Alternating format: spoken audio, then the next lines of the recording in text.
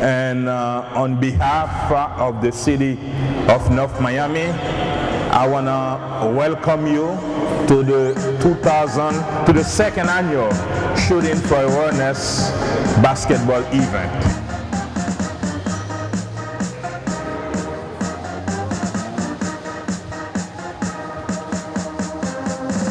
I just want to say this is a very important opportunity. There are 6 teams that's competing in this event. We have young ladies from all across Dade and Broward County.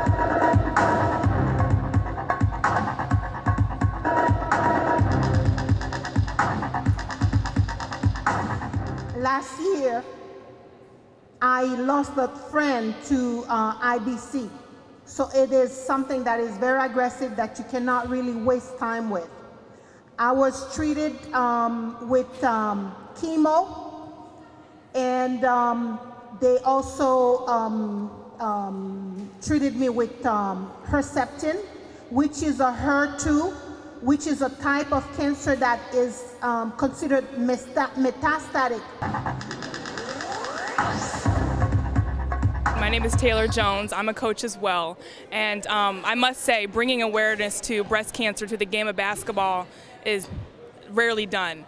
And to do it with girls' high school teams in the city of Miami is just a great thing. And I'm glad we're bringing awareness in Miami.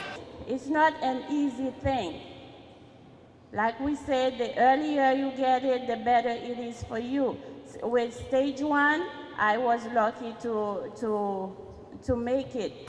Et jodi an nou gen de breast cancer survivor, des moun qui te vraiment yo survivent maladie cancer dans sein, et c'est Linda Noël, et nous gen encore Jeanne. Quelle importance qui gagne pour moun checker sein chaque mois?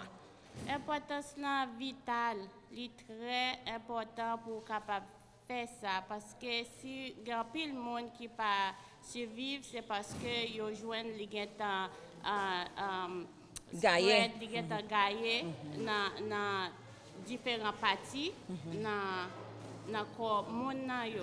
About 40,000 women diagnosed with breast cancer will die every year.